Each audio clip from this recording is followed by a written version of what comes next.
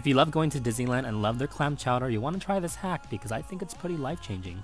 Head on over to Maurice's Treats and grab yourself a cheddar garlic bagel twist. Then head on over to the French Market and grab yourself a clam chowder, or the Royal Street Veranda for the beef gumbo. Crack open that bagel twist, add some Tabasco to your soup if you'd like, go ahead and dip in that bagel twist, and, well, enjoy. I love doing this hack every time I come to Disneyland and I love the clam chowder. So here's something you should know.